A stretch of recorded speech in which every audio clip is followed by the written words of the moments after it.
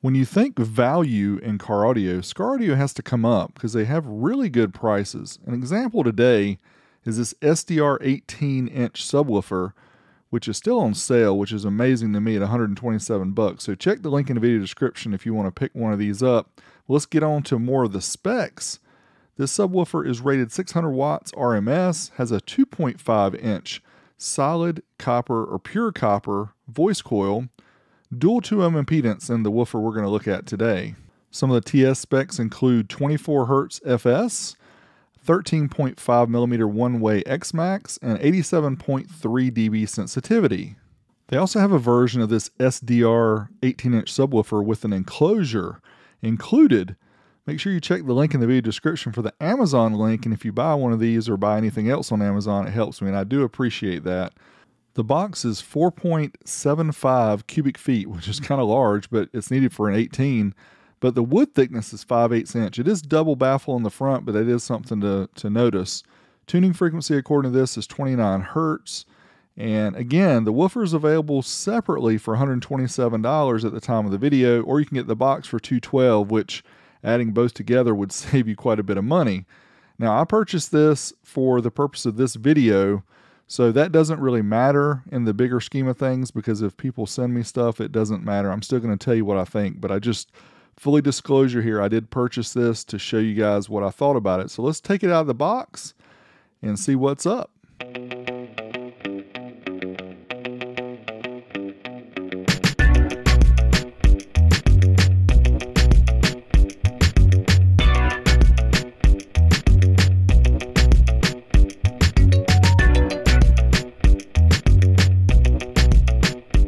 When I figured out that the subwoofer was actually shipped inside the enclosure, I was concerned that there might be some damage in shipping or transit or whatever, but it appears it's fine, no problems at all.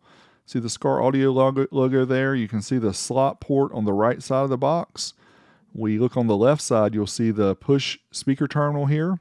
It is a dual 2 ohm 18-inch sub wired in parallel for 1 ohm. And those accept around 8 gauge at the terminals. It may be difficult to visualize how large the subwoofer is, but I am 6'4". Here's a 10-inch subwoofer to compare the size difference. And if you've never seen an 18-inch woofer in person, they are massive. And this picture here probably shows it the best. The best thing I like, though, is the box is not super heavy, and we'll show you why in a little bit. Dimensions of the box, 21 inches by 25 inches, and then the back is slanted around 20 inches to about 24 inches. Now let's hook it up and find out, do it bump? Let's try a little bass, I love you too.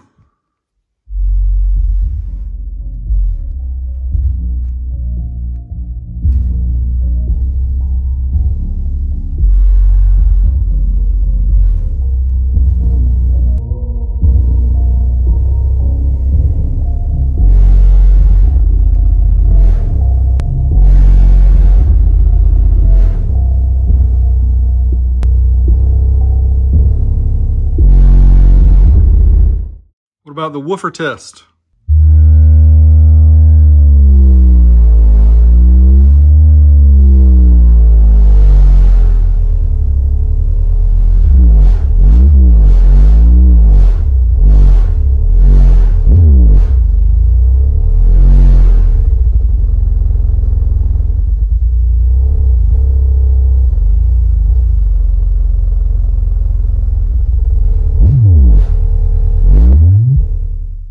Do some big whizzy bass of Halloween.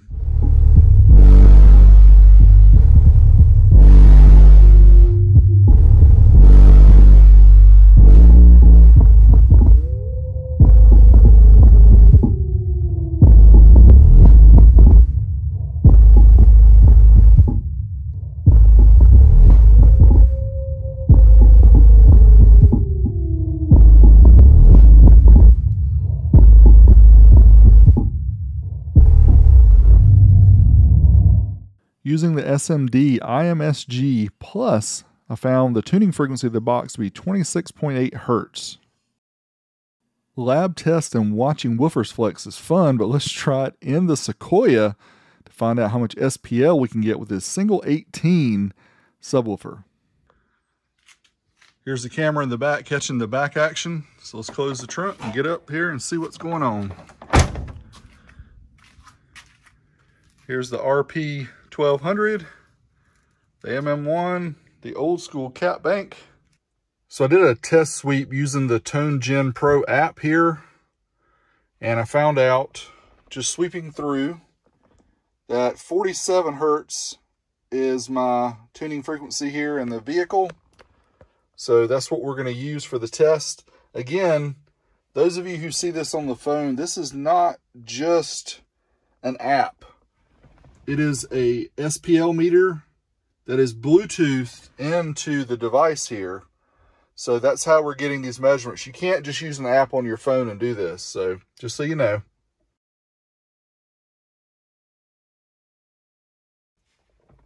All right, we have ToneGen set up for 47 hertz. Again, we're connected to the SSA meter. I've got the camera in the back so we can see the woofer flex. Let's see what we get. Here we go, about half volume. All right, friends, there's going to be a loud boom coming through either your speakers or your headphones, so get ready for it.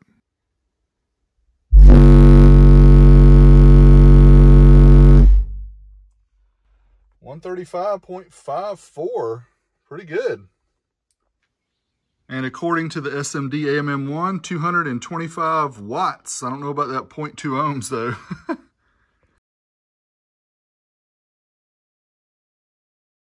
All right, let's pump up the volume. Try it again. Here we go, 47 hertz. Another loud boom coming your way, so get ready for it. Just a warning.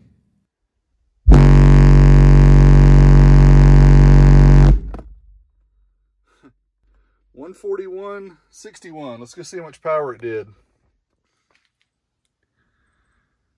898 watts, 2.4. So just for the heck of it, and just because it was the easiest thing for me to get to, decided to hook up this BP Slayer 3K from Bully Performance, and decided to run it on the Skar Audio box. And yes, there are some frilly wires here. I'm so sorry for those of you who can't stand this. Just deal with it. This is not a Mickey Mouse program.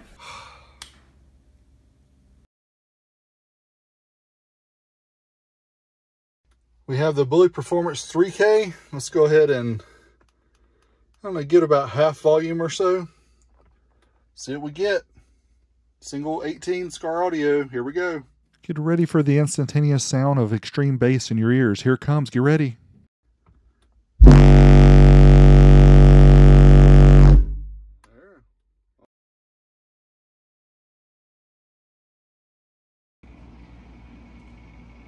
There you go. 1949 watts. All right, guys, it's hot out here. You can maybe see I'm sweating, maybe not. Ear protection a must. Yeah, we're just gonna full send it one more time. I'll be done with this.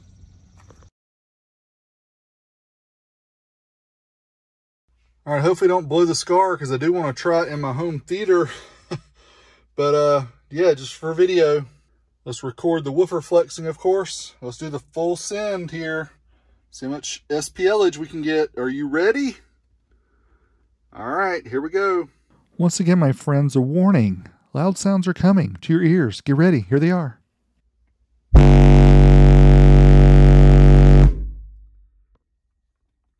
Looks like 143.21. 2313 watts. Here are all the results of all the SPL tests I did in the vehicle. Got up to 143.21. Make sure you stick around to the very end of the video. I try it with the driver's side window down. We'll see how it does. Let's just have some fun watching the woofer flex.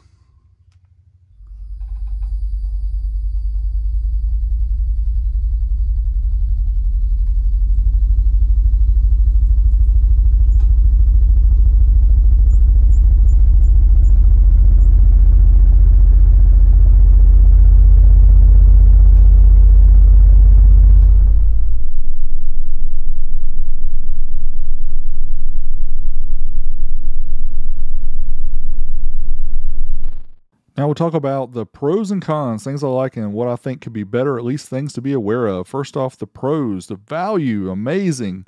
The sub comes installed in the box. You only have to put any screws in there. Plug and play, plug it into your amp and be ready to go. Efficiency was good, doesn't need a whole lot of power, deep bass. Easy to obtain. Check out my link in the video description if you want to pick one up. You can get the sub with or without the box. I would recommend getting the box. Not too heavy. You can move it around. It's not too bad. Things that could be better, it does need a large vehicle. It does use 5/8" MDF with a dual front baffle. Has a single 1 ohm terminal instead of 2 connections, so it limits your connections to your amp. Has a stamp steel basket, a small magnet, and a limited power handling. But again, that's some of the things you deal with a subwoofer like this that's actually very cost effective. It's actually really impressive for what it is. Here's a size comparison to the quad box to give you an idea. I did actually order a second one of these. We're going to try it out in the vehicle, and then I'm going to try it out in the home theater and see how it works there. We also may try to see how much power it takes to blow the sub. I don't know. You guys like to see that type of stuff? Let me know in the comments below what you like to see me do with 2 of these subs in the vehicle first. Maybe some SPL testing, maybe some home theater stuff. All that sound fun? Sounds good to me. You know where Big D is. Till next time, I'm out of here.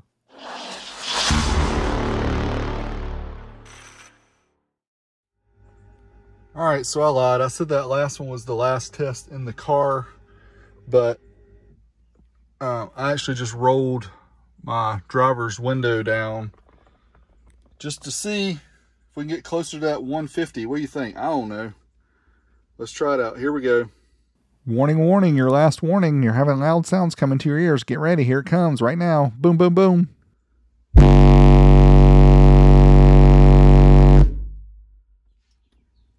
Driver's window down. 144.52. Single 18, Skar Audio, 300 bucks. Crazy. You know how them sound waves go?